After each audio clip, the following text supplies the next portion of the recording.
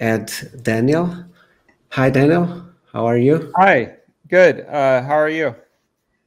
Fine, thank you.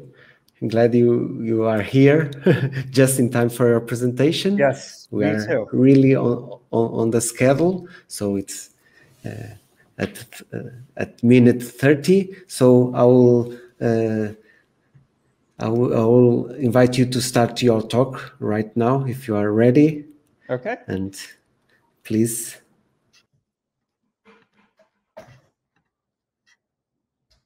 And I should mention that I'm okay being interrupted with questions anytime during the presentation. So look forward to hearing people's feedback.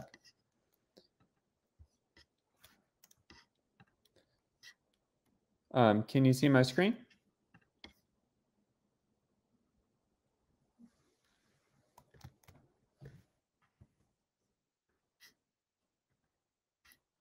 Oh, sorry. Can you see my screen? Yes, we can. We can. Oh, okay. Awesome. It's perfect. Okay. So I'm talking about JSON-to-Code. It's a new form of compression, and it answers this question: what if our compressed data was just code?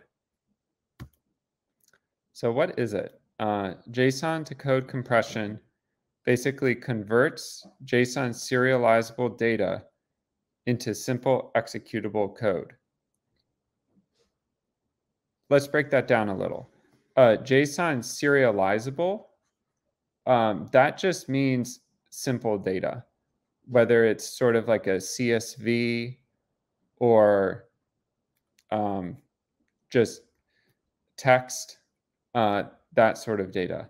It doesn't work on compressing classes or sets, not yet anyway. So we're going to start with a sort of simple example. You all don't have to read through all of that, but basically, let me, I went, and I'm going to try to go through quickly and not demo, like physically demo everything, because I want to leave some time for questions. But in the interest of reproducibility, I went to the FOSS4G schedule, and I ran this code in the console to basically take the schedule and convert it into JSON. And the schedule on the left, or the file on the left, that's the schedule in a JSON format. You can see it has time, duration, and then speakers, abstract, track, and room. You can start to see that the track and room, even in that first example, starts to repeat. And that's going to be important to compression.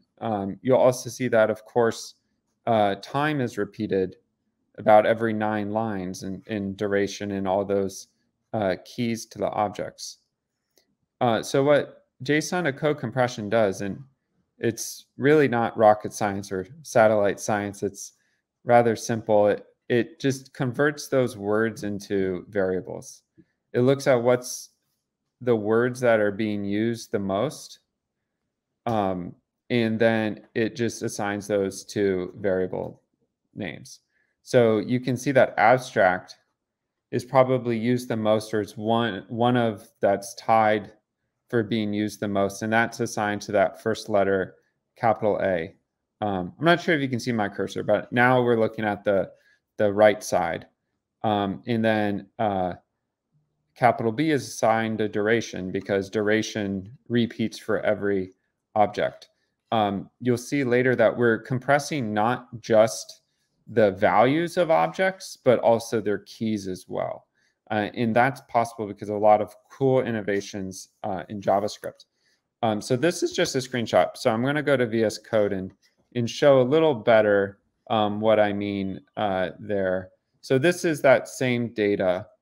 And if we scroll to the bottom, everything's in that first line, assigning words to variable names. And then so the next line there should be line 3. then assigns, creates the data, the JSON object, or technically JavaScript object that's basically JSON serializable, by replacing, and this is just basic JavaScript, replacing these variable names with their values. So this is going to set create an object, and it's going to use H as the key. And based on the context here, H will stand for time, and B will stand for duration. And so you can see it's pretty simple. Okay, so let's continue the presentation. Are there any questions so far?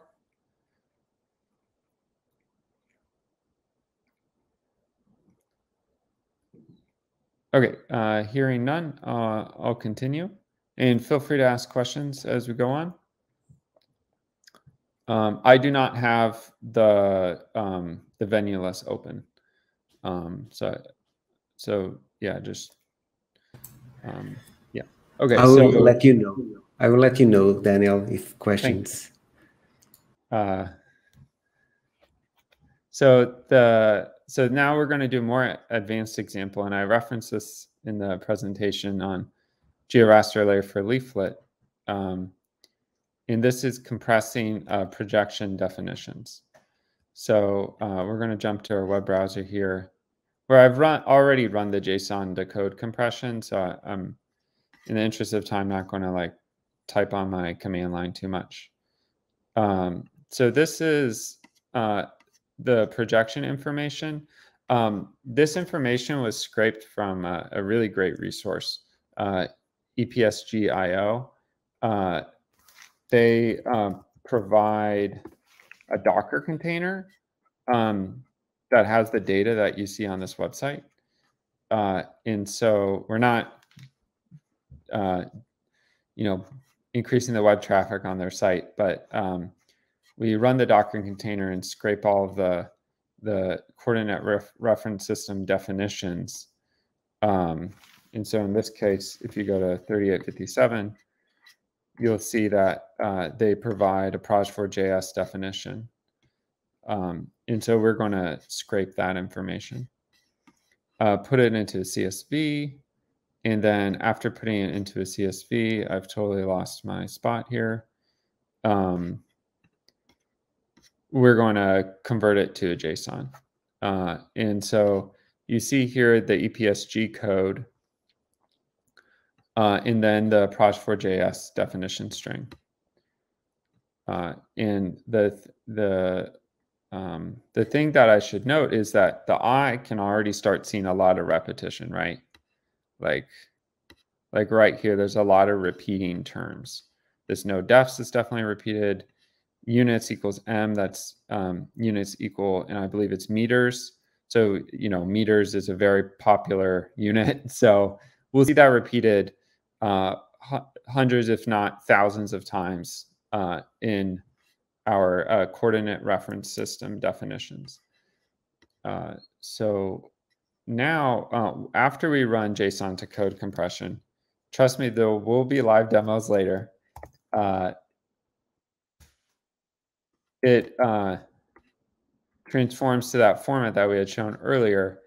Now we can see that the most popular term is no defs, and then B is the WGS84 datum. And with C is that this one's a surprise to me, but it's the GRS80 ellipsoid. So interesting, you can learn interesting things about the data set that you're dealing with by running this sort of analysis as well. It's similar to term frequency analysis when it comes to natural language processing.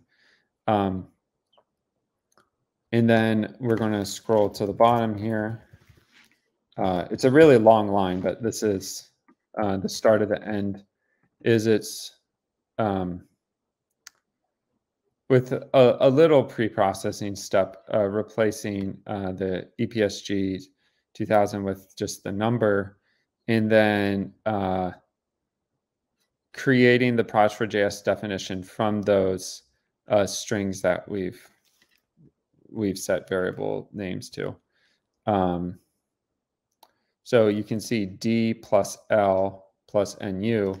So you can see D is Proj, it's transverse Mercator, and L is WGS84. So you can kind of inspect your code and see if it makes sense as well. This isn't a binary format. You're not seeing a bunch of ones and zeros, but you can really inspect it and see what's going on. In the case of this library, we did add some sort of custom code at the end, just concatenated it at the end. And this is really just to optimize things a little further. And but you don't have to do this. It's sort of almost a micro optimization. You'll see some other interesting things start appearing in this code too, where you see a lot of, you might see like repetitions, but they're not represented by variables. So you'll see this K_0. So we don't see that represented for a couple of reasons. The first is that, if you, or for example, this is even a better example. If you have the letter K, it might appear a lot, but if you're just going to represent it with the variable K, you're not, or variable A, you're not really saving any bytes or file size by representing such a small value. So you'll see that will factor in as well. It computes how much space, how many letters, characters are you going to save when you convert strings to variables. Okay, so I'll jump back here. Okay, so comparison to alternatives. So the JSON-to-Code is in one column, and then I have a column general alternatives. I know people can always sort of poke holes when people talk about generalities. So feel free to do so in the chat, ask questions. But this is just sort of saying what's the next best alternative. So for deployment, JSON-to-Code deployment, super simple. It's just code. There's no real decoding process. Once you've compressed it, you just run it. Compression is decent, and I'll show a comparison in file size shortly. There are better alternatives to compression. Like gzip is amazing. Zip is good too. And performs almost as well as gzip, and sometimes just as well in a lot of cases. And GeoBuff is just, and then I haven't worked with flat GeoBuff, but flat GeoBuff from the documentation I've seen is amazing as well. So there are better alternatives if your main factor is just compression. But in reality, open source projects and a lot of closed source projects as well don't have a lot of resources, so we care about maintenance. Maintenance is almost nilled out when it comes to JSON-to-Code because there's no dependencies to maintain. It doesn't have dependencies. It's just code you can run. Security is high as long as the code is coming from a trusted source. And that's partly because, your data is coming from a trusted source like the EPSG.io. If someone wanted to to insert malicious code, they might be able to do that.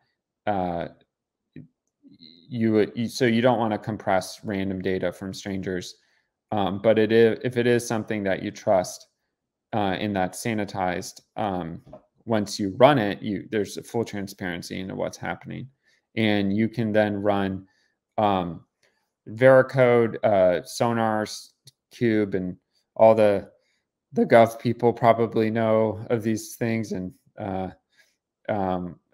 commercial companies as well. And so it's because it's code, you can run static or dynamic scans on the output of JSON-to-Code, whereas it's much harder to run dynamic scanning or dynamic or static scanning on binary data.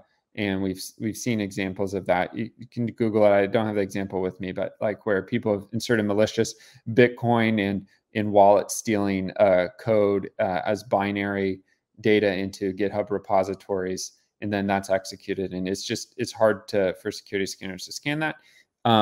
In transparency, hopefully that makes sense now. So comparison.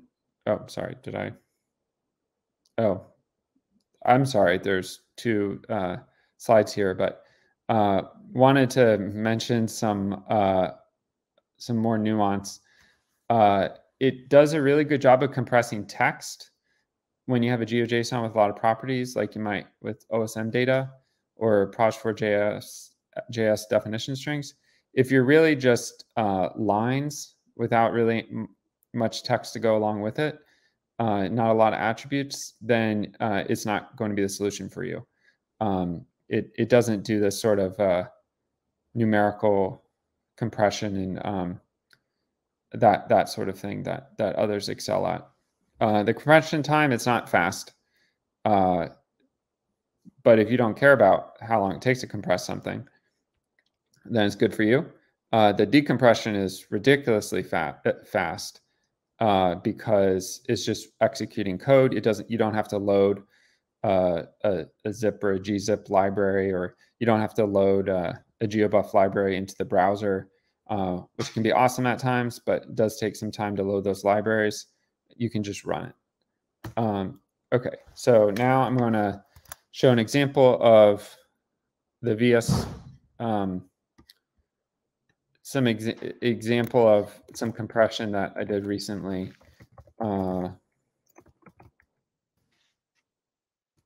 Let me first show the data we're talking about. Can you see my VS Code?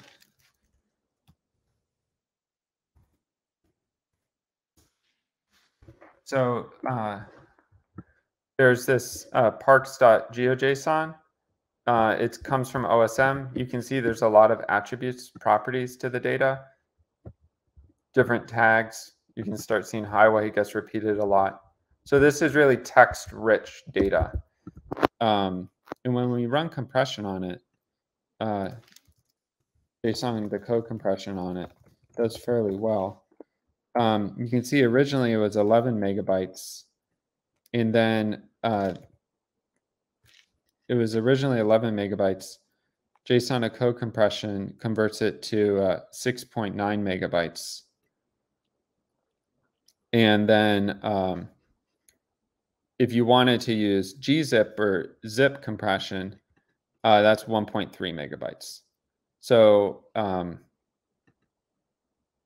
yeah, so you can see it does a lot better gzip and zip, but just going back to the pros and cons, what'll work for you. Okay, so now I'm going to try to get more interactive here. Maybe I'll try to get onto Venulist, but I'm going to drop, if you'd be able to maybe copy this to the chat on Venulist. This is a website that's live now that allows you to compress this data, and so you can see it for yourself. So if we load up this proj4js definitions.json file, you can then download it and get it compressed. Yeah, so for small files, it's still super fast. But if you're doing like trying to compress OSM information on all the parks in the US, it will take about 30 seconds. So I'd love to do some live demos now with some totally random data people throw at me. So if people would like to post links to any JSON data they have, I'd love to sort of demo it and see if things go horribly wrong. Or if you have any questions, happy to answer questions.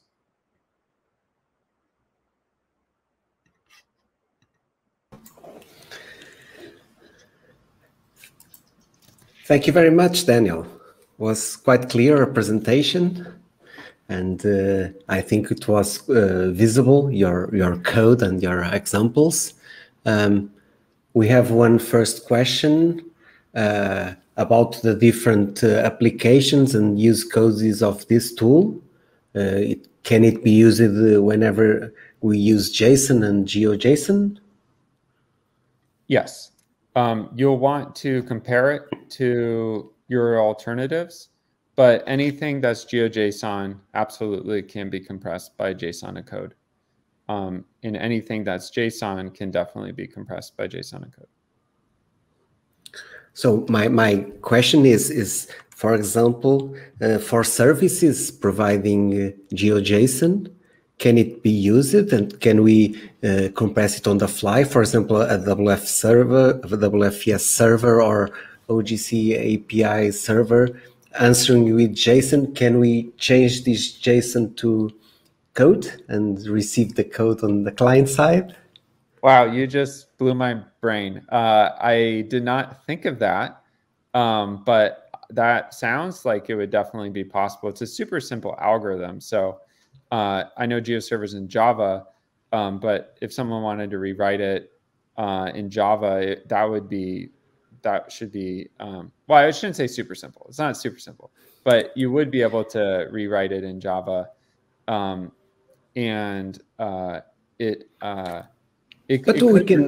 There's a security question. I haven't fully thought it through all of that. So if you're in a super high security environment, you might want to wait for some security testing. But for open data in other sort of trusted internal environments, maybe there's no reason you wouldn't be able to.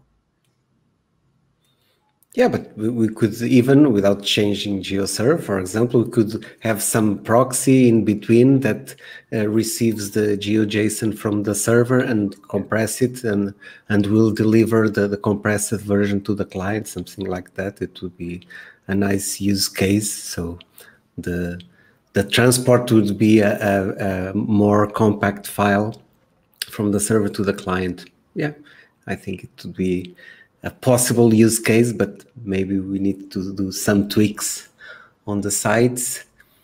Are people also asking about a decompression demo? Oh, yeah. To see the decompression on. Yeah, let me share that URL here. So it's, no, sorry. What is it? Yeah, it's here. DanielJDufour.com/JSON-to-Code. But if anyone wants to try it and let us know how it goes, or provide a URL to your JSON data, we can try it live.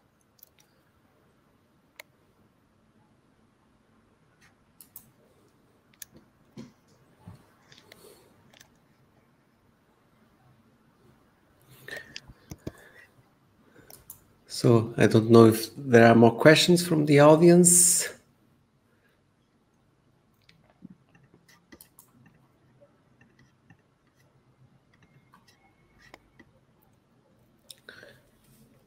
No more questions. Daniel, thank you very much for your presentation. I think we will have you here in for another presentation, I think, right? Yep. So thank you for being around, and if people have questions, they can use the chat and can use your links. So thank you very much, and see you later. We'll Thank you. prepare the stage for the next speaker. Thank you. So we'll start on time in about 4 minutes. We already have Krishna here, the next speaker. So in 3 or 4 minutes, we'll go live again. So I'll try to use this banner.